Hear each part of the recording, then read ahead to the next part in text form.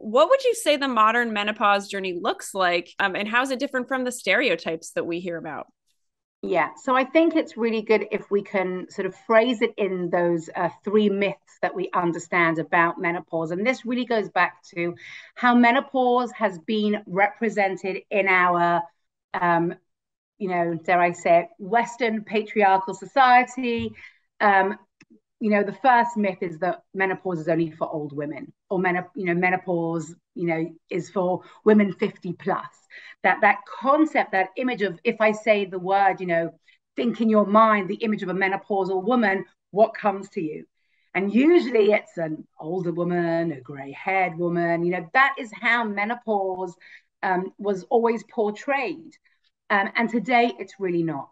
Today, when we think of women in their 50s, 60s, 70s, we have images from movies and TV and politics and the business world where these are strong, independent, thoughtful women they may have gray hair, but they are doing amazing things and they are active. And that really is the image that we have today. And it's becoming, it takes a long time to peel away the layers of very deep set language, and menopause is very deep set language, and that image of that, menopause is only for old women concept still really, really hangs there. But it is changing, and there are, as more and more women are talking about menopause, as we see more and more women in leadership roles, as we see more and more older women represented on the screen, in arts and entertainment and culture, um, that, those images now are what we imagine. A 70-year-old woman. I always use the example of Arianna Huffington, who is the founder of the Huffington Post, and 70s and 80s. Even Jane Fonda now is well into her 80s. And if anyone saw the TV, which is really, that busting that older woman myth.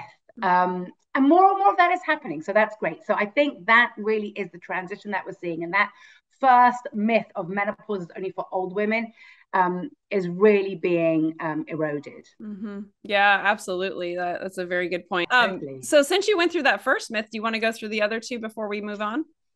Yes, sure.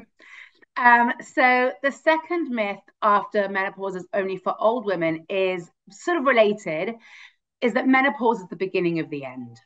And that relates to that bell-shaped curve, that anything good in your life, happens until you reach midlife. And then it's sort of like, everything just sort of gets harder, everything fades away, our bodies, aren't working the way that we want. And that image that, that menopause really is the beginning of the end. And that also relates to the way that opportunities were available for women, 70 years ago. A woman 70 years ago who was going through menopause had less opportunities. Like, things were beginning to change in the 60s and the 70s. Things were changing, but really anything before 1960, which I know seems like 100 years ago, but really wasn't that far long ago. Medical, health opportunities, economic opportunities, social opportunities, business opportunities. There weren't really, they weren't so available for women. So, yeah, so for a woman, in her 60s, there wasn't very much for her to really do to achieve. She'd achieved her role in life, which was probably to have children, to be, to raise a family, which is a super important value. As I said, I have 5 of my own children, not criticizing that, but it was what happened afterwards that was the question. And really, there wasn't very much available.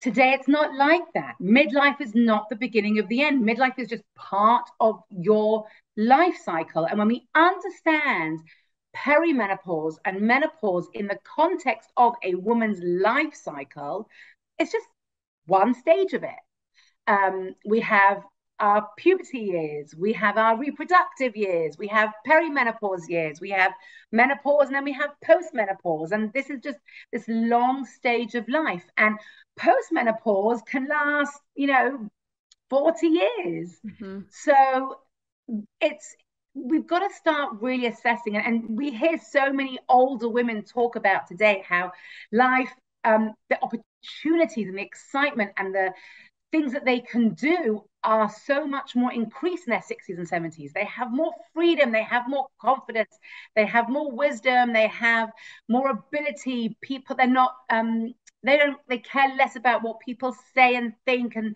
they're not restricted or confined. So it does seem that post-menopause years actually holds many, many more opportunities in many different ways. So I think, you know, reframing that conversation really helps us to bust that second myth that, you know, menopause is the beginning of the end. Mm-hmm. Yeah, so glad you touched on that, because that is such a common stereotype, and absolutely. And yeah, we can have obviously amazing long lifespans these days, and so much, exactly like you said, you could be postmenopausal for 40 years, living an amazing life and exploring so many different things. So I love that. How about myth number 3? Yeah, so this hopefully touches or will begin the conversation that we will have for the rest of our time together, is about menopause means suffering. And this relates to the way that we talk about menopause in terms of symptoms, in terms of it being a disease, a hormonal deficiency. We have the image that menopause is all about the symptoms, the suffering, the hot flushes, the night sweats, the mood swings. And yes, they are very real. And we all know that they are very real. The long list of different ways that women experience their menopause journey. But when we really frame and couch menopause in that suffering symptom language, it doesn't really give us the opportunity to explore what menopause really is. It doesn't give us the opportunity to find ways to manage and navigate and treat our symptoms. It doesn't allow us to explore menopause as maybe an empowering time, as a way to really assess what's going on in our bodies.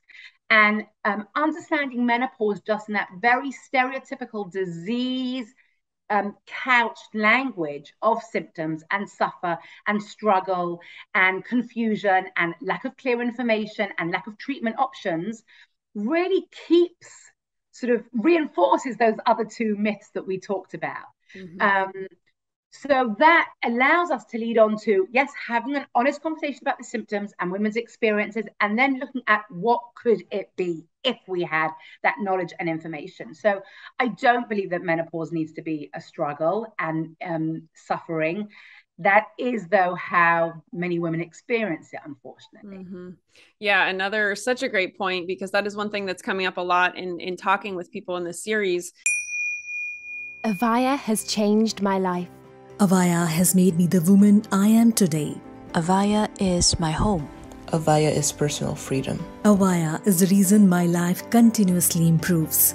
Let everyone in your life know about Avaya. Everyone needs to know about this amazing company. Thank you, Avaya, for appearing in my inbox. What Ike Allen and Andy Anderson have created at Avaya is what the world needs.